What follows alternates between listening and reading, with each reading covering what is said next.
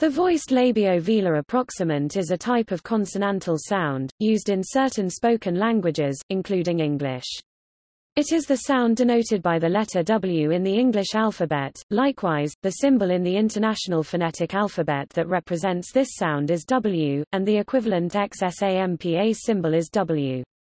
In most languages it is a labialized velar approximant, and the semivocalic counterpart of the close back rounded vowel U, i.e. the non-syllabic close back rounded vowel. In inventory charts of languages with other labialized velar consonants, with will be placed in the same column as those consonants.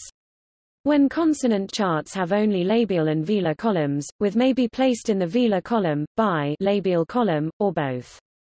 The placement may have more to do with phonological criteria than phonetic ones. Some languages have the voiced labio-prevelar approximant, which is articulated slightly more front compared with the place of articulation of the prototypical voiced labio-prevelar approximant, though not as front as the prototypical labialized palatal approximant.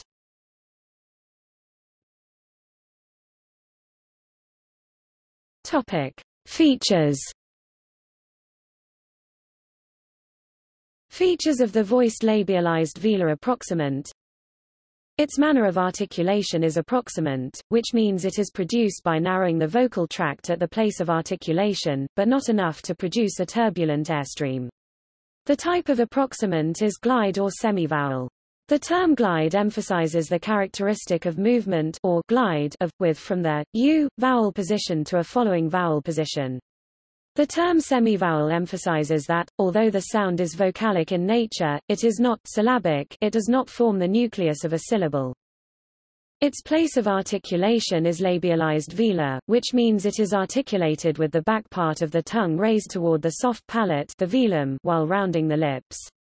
Some languages, such as Japanese and perhaps the northern Iroquoian languages, have a sound typically transcribed as W, where the lips are compressed or at least not rounded, which is a true labial velar as opposed to labialized velar consonant. Close transcriptions may avoid the symbol W in such cases, or may use the under-rounding diacritic W. Its phonation is voiced, which means the vocal cords vibrate during the articulation. It is an oral consonant, which means air is allowed to escape through the mouth only. It is a central consonant, which means it is produced by directing the airstream along the center of the tongue, rather than to the sides. The airstream mechanism is pulmonic, which means it is articulated by pushing air solely with the lungs and diaphragm, as in most sounds.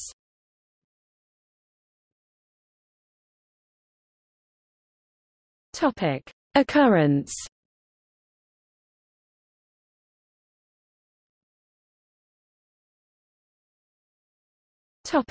See also: Voiceless labialized velar approximant, Nasal labialized velar approximant. Notes